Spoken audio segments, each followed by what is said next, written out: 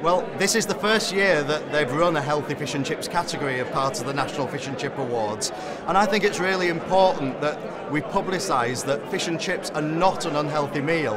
There's a general perception that anything deep fried has got to be unhealthy, but when you actually look at the facts, fish and chips are far healthier than almost every takeaway and a lot of other meals you would eat.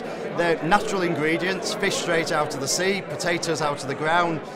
Batter is basically flour and water. There's no chemicals, no additives, no preservatives, and if they're cooked properly, when you manage your oil properly, they're only less than 10% fat. If your portion size is relatively small, they're under 1,000 calories. I do a special light bite in my business which has been nutritionally tested and was under 500 calories, so it's not an unhealthy meal at all.